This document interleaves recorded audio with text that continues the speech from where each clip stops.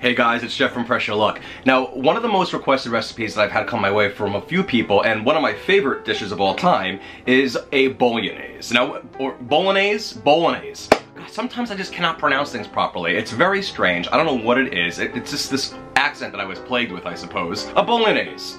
So, what is a bolognese? It's a pasta sauce that is basically just full of meat and has a little bit of carrot, some celery, and some onion in there, and it's basically simmered in like a wine, and I like to use some red and a little bit of white. You'll see for yourself, and that brings out an incredible flavor in the meat, and some recipes require that it takes hours and hours of simmering the meat inside of the wine. But guys, we're not doing that here, because the magic of pressure cooking is going to speed that along for us and give us really, frankly, the exact same flavor result in my opinion. And I'm a guy who loves Italian food, so I won't say that lightly. And then we add some crushed tomatoes, and then we make this unbelievably delicious meat-based tomato sauce. It's like the be-all, end-all of meat sauces, a bolognese. And I like to do a little finishing touch to give mine a little bit of a smooth ending, and you'll see for yourself in the video what I do. So pop in the Big Lebowski and put a bowling ball in your hands, because guys, we are bowling a strike for bolognese. We'll begin with a large Spanish onion, and dice it up into pieces about this big.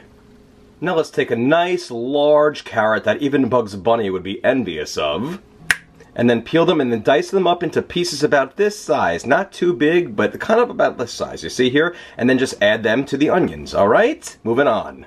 Grab yourself a stalk of celery, take 2 stalks from that celery, and then finally chop those 2 stalks up into pieces like this, and then add it to the carrots and the onions. And as for the rest of the celery, you see all these little leafy tops here in the stalk? Rip those off and save those, because we're going to add those a little bit later. And if you have extra celery, I don't know, just dip it in some peanut butter or feed it to a squirrel or your dog or something, I don't know. Or stick it in one of your in-laws' mouths if they talk too much. Now let's go to the Instant Pot and add in 1/4 cup of extra virgin olive oil. So now let's come down to the control panel and hit the saute function and make sure we're on the more or the high setting.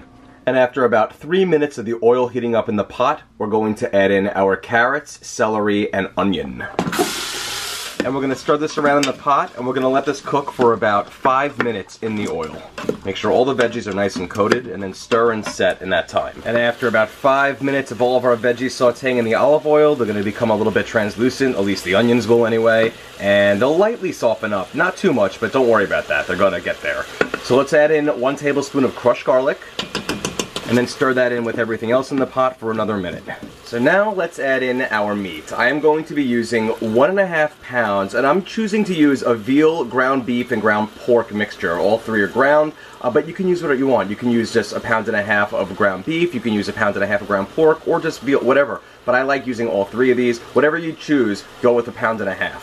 And now let's break that up and mix it around in the pot with all of the veggies. And we want to just lightly brown our meat. And this is the most important process of making a bolognese, is making sure that we really saute the meat for a decent amount of time before we actually pressure cook everything at the end. So we'll do this for about another 5 minutes until the meat becomes relatively broken up into crumbles and begins to lightly brown. And it's also going to release plenty of juices, which we want for this. Just make sure you mix all the meat up with all the veggies. And you'll see that as the meat's cooking, it begins to simmer and liquid's going to begin to form, again, because that's going to be all being released from the meat. And after stirring our meat up a bit and tossing it around in the pot to get even distribution, you're going to see it's going to start to look like this. Nice and crumbled, kind of browned, light browned, but not fully cooked at all. That's exactly how we want it to be. Now we're going to add in our next ingredient.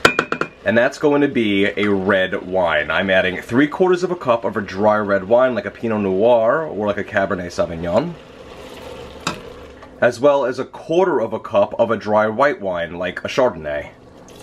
Now just mix the wine up with all the meat, and we're going to allow this to simmer with each other in the pot for 10 minutes. Yup, you heard that right, guys. 10 minutes we're going to saute this. And then we're going to be in our final stages before we pressure cook.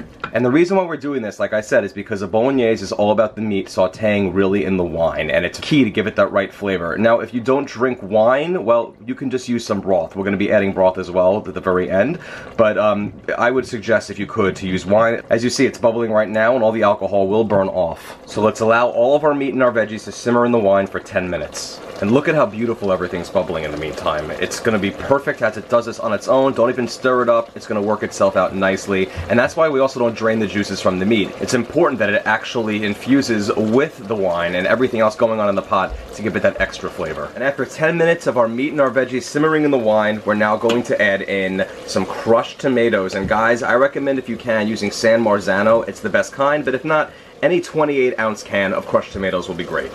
Let's add that to the pot, along with 2 cups of beef broth, okay? And because this clearly is not a vegetarian dish, I'm going to say don't even bother subbing anything else with the beef broth. I mean, if you don't want to use wine, you can just use extra beef broth to saute the meat in and everything, but honestly, go for it in my opinion. And by the way, you can only saute in 30-minute maximum increments. You see, it won't go above 30, and that goes really for all models. So if time does run out for whatever reason and you go over 30 minutes with sauteing everything in the pot between, you know, making sure that the meat is all sauteed in the wine and the vegetables, all that stuff, then just hit the saute button again, and then it'll just saute again. No worries there. But again, you probably won't even have to do that. And lastly, just before adding our pasta, let's season this up. I'm going to start by adding 1 teaspoon of seasoned salt, 1 teaspoon of kosher salt, because this is so kosher, a teaspoon of oregano, and a teaspoon of Italian seasoning. Let's also add in those leafy tops from the celery stems that we used. And now let's stir all that up in the pot together. And our final step is going to be to add our pasta. And for this, guys, I am going to be using ziti rigate, which is basically ziti with ridges, or like a mini rigatoni. I think it's perfect for this. I'm using a whole box, which is like a pound of pasta. And I'm going to add that in. And now I'm not going to stir my pasta in, I'm simply going to press down on it so it's submerged in everything in the pot and all the liquid. It's okay if some of it peaks above, but I don't want to stir this in with everything else. It'll make it a little difficult to come to pressure if you do that. So let's just make sure we just kind of smooth it out, make sure it's nice and submerged just under the broth. Take a few moments to do this properly, so it basically looks just like this when all said and done. Okay, we're ready to put our lid on and pressure cook now. Let's secure our lid. Make sure we're in sealing position. Now let's come down to the control panel again and hit the cancel or the keep warm cancel button, and then hit the pressure cook or manual button. And we want to go on this, guys, for 6 minutes at high pressure. And by the way, if you have a Duo Plus series and it says this normal, less, or more, ignore that. Always make sure the top one's on normal if you have that, but leave it on high pressure. 6 minutes, high pressure, and again, if you're on a Duo Plus, leave it on normal. It's time to do a quick release. And the pin just dropped, so let's take our lid off, and there's our pasta. Now let's give everything a good stir in the pot. The pasta is cooked to perfection, and look at how perfect the sauce is. It's a beautiful bolognese, but guys, guess what? We're not officially finished yet, because I like my bolognese a little bit creamy, with a touch of some cream, or some cream cheesiness to it. I'm not super conventional, but sometimes bolognese sauces do have a creamy factor. And besides, when you hear a naise at the end, it sounds like creamy, like Béarnaise sauce, or Hollandaise. It's got cream in it, you know? So I'm gonna add a touch of some cream. I'm going to put 1/4 cup of heavy cream, or half and half, and mix that around in the pot with everything. It adds a really nice element to it. One's a full. Alright, and one more final touch. And if you know me by now, you know my love for this stuff here, guys. Boursin! Any flavor will do. I'm using shallot and chive because that's what I have. In Costco, you can get them in 3 packs for a great price. You can get them in your supermarket in like the fancy deli cheese meat section, alright?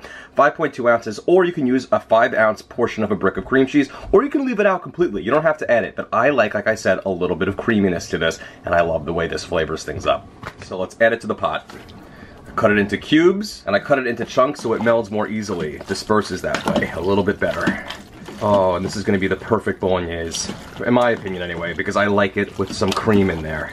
And look at this, guys. The star of the show is going to be the meat in a bolognese, and we're going to make sure that it always has a spotlight here, which it will, because the flavors have come together like nothing else, and truly, this is my favorite bolognese ever. So now, let's take some and let's serve it up.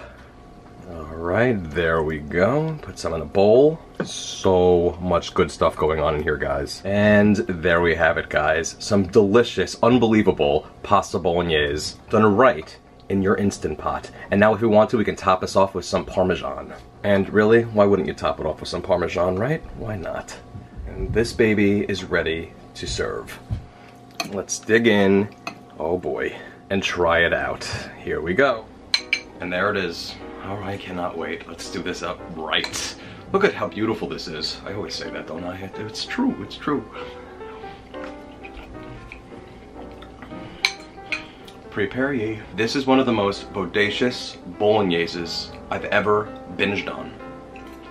Oh my god, it's really good. I know you think I'm over the top, a lot of you, when I do these things, but I'm telling you, it's all genuine. Truly, it is. I love food. To me, it's better than sex a lot of the time. Richard, do you want to try this? And in my opinion, of course, you definitely want to sprinkle some extra cheese on top, because why not, you know? It goes with it beautifully. Bolognese. Oh, look who's come. Whenever there's food, this guy's will follow, believe me. What do you think? Try it out. It looks really good. It looks meaty. That's a bolognese for you. Mmm. Isn't that good? Yes. Can you taste like you know, the wine flavor in the meat? It gives it a really rich flavor. Together, it's very rich, yeah. Good. So those who are afraid of like getting wasted off of eating it, don't worry about it. You'll be okay. I don't think your kids will end up under the table if you feed them this. Can I have this? You want to take the whole bowl away from me, just like that? I mean, I have a whole pot worth. That's fine. By the way, this will definitely feed like 4 to 6 people easily. One box of pasta might not look like a lot, but once you cook it, it expands, and there's a lot going on in that pot. Look. Look, I'm showing you right now. This is everything that's left in the pot. Look at that. Ow, I don't want to hurt myself. So what do you think? You may have to go into Italy with each other and having amazing bolognese sauces and everything. How does this rank? Did we have a bolognese? We did. But how does this rank amongst them? He doesn't even remember. There's so many different things. You go to Italy, it all becomes a blur. Yeah, it does. So, but how does this rank? If you were to be in Italy and have a pasta, would this be something that you feel like would be worthy of such a pasta in Italy? Oh, yeah. Yeah? Good. Thank you, my darling, wonderful test taster. And there he goes to finish the entire... Wow. I can't stop eating it. Yeah.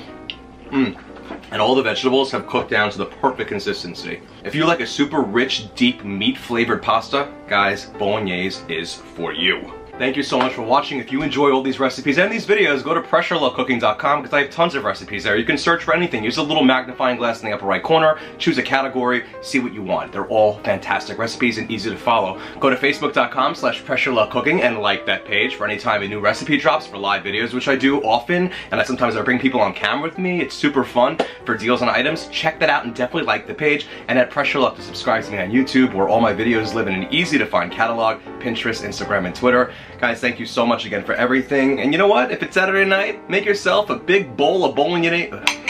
Ugh. I can't speak. Bowl of bolognese. Guys, thank you so much for everything. And you know what? Make yourself a nice big bowl of bolognese and then get a big ball and go bowling. So good. It really is so good.